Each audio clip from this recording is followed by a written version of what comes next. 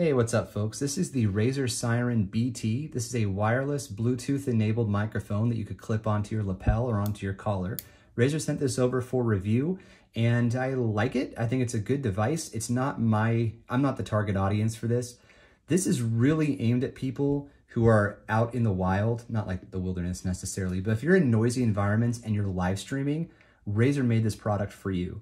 It ships with two different socks, one that's for very noisy, windy type environments outdoor, another one that you would use indoor. So for example, if I were recording this video using the BT, I would use this foam cover on top of the microphone. When you do put it on, the headphone jack is blocked, but you still have access to the USB port. So there's that, it's USB-C to charge it. It's rated for 6 hours of battery life. I've used it for maybe 35, 40 minutes on and off so far. That's actual recording time to test it out on my laptop. And the battery is down to 87% from 100. So I think the math works there, but it's a weekend and I don't want to do math. It also comes with the power cable so you can charge it on your own. So that's a nice included peripheral or accessory from Razer, nice braided cable, and off you go. Now I'm recording from my Razer Seiren BT microphone. I'm currently recording on my laptop using my Razer Seiren microphone, not the BT. Okay, so back to the BT.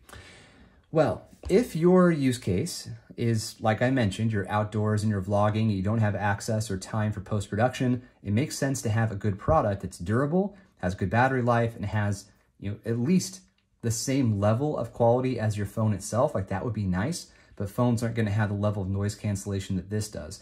From my testing, I did record some audio from my laptop using my Razer Seiren BT and then also using my Razer Seiren microphone, which I know is super confusing, but I have a microphone that's a Razer microphone hooked to my laptop. And I do think that the Seiren microphone sounded a lot better than this BT, but the idea is to be out and about, not indoors in a quiet room where there's hardly any sound or noise going on in the background. So if you're a vlogger, if you're a live streamer who does events from protests or rodeos, like just loud places, then yeah, this is for you. This would be a good device to check out. $100, again, thanks to Razer for sending it over for review. Oh, one more thing I should mention is that if you're going to use this on your phone, you cannot use the stock apps. So like the camera app on iOS won't work.